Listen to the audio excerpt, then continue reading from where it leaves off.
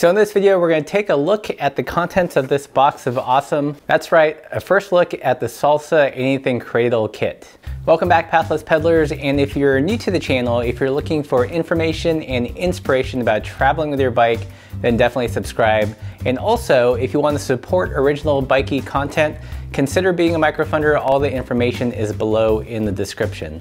So jumping right in, we recently got a slew of gear from Salsa around their EXP series. And one of the most interesting pieces of gear in that series is their Anything Cradle kit. So the kit comes with pretty much everything you need. There's a hard plastic cradle, two really beefy aluminum arms that act as attachment hardware, a pair of straps, a dry bag, and also a accessory pouch. So really everything you need to carry stuff on your handlebar and go out the door and go on your adventure. Assembling the cradle itself is fairly straightforward.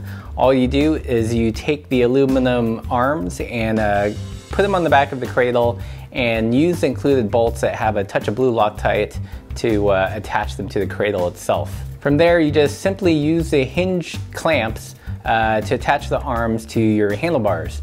They're sized for 31.8 handlebars, so if you have smaller handlebars, you might have to come up with a shim of your own because these don't include a shim for smaller bars. For those of you that are gram counters, we weighed the weight of the cradle, the arms, and the straps, and it came in at just about 469 grams, so just a touch over a pound. Once you've attached the cradle to your handlebars, you take the two straps and you actually weave them through the cradle itself. There's really specific instructions that's included in the box. I'm not going to go into it, but you do have to remove the male part of the strap to weave it through in a very specific way so that when you attach things that the straps don't move around. So this kit does come with its own dry bag, and in our previous video when we reviewed the Blackburn stuff, you guys really wanted me to show you what it looks like to stuff things in there. So this is what it looks like to stuff a Big Agnes boot jack 25-degree sleeping bag into the Salsa dry bag. As you can see, it's pretty straightforward. From here, one thing that is specific to this dry bag is that there are two Velcro loops at the top. This facilitates you mounting the dry bag onto the harness. So you want to take the two little Velcro tabs and use it to kind of hold the dry bag in place while you more securely adjust the main straps. Another feature of the dry bag is there are two cutouts in the front, and you can use this to weave the straps through, adding yet another point of secure attachment to the system. And that's actually pretty much it if you want to run just the dry bag. And of course, you can use other dry bags if you have a specific one that you really like. You're not necessarily wedded to the Salsa one, but it is nice that it's included in this kit. If you want to use accessory pouch, you will have to adjust the straps so that you can mount it nicely on the dry bag. So what do I like and dislike about the Anything Cradle kit? A couple days ago, we reviewed the Blackburn system, and one of my main qualms about that was that it was made out of plastic, and I had some doubts about its durability over the long term. The Salsa Anything Cradle seems to address a lot of those issues.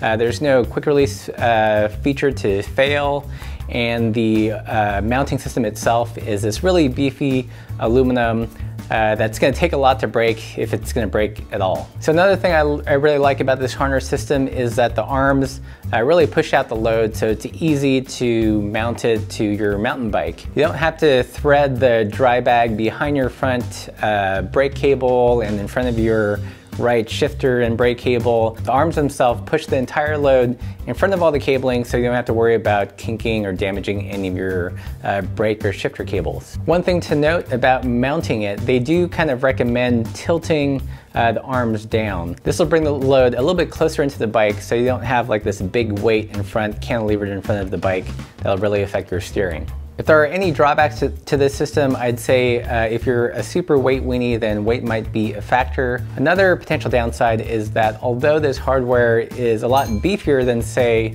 the hardware that was included with the Blackburn stuff, it's still hardware. You know, it could potentially break, the plastic could crack, something could happen to the aluminum mount. So there is still that kind of potential for failure that you wouldn't get if you were using a completely soft mounting system. That said, looking at the mounts, just playing with the mounts, handling them, it looks really beefy and burly, and it's going to take a lot to really break these things. And one last potential drawback, we'll have to test this when we actually take it on the trip, is the clamping force of the mounts enough that the whole bag and everything won't rotate when you're going over rough terrain. Only time will tell, really. I did a couple of drop tests where I marked the clamp to the handlebar and kind of just dropped the front wheel of the bike with an actual load from about 8 to a foot tall off the ground. And so far, the markings haven't moved, indicating that the load hasn't shifted. Again, this is just a first look, and I just wanted to see generally how the clamping forces would hold, and so far so good.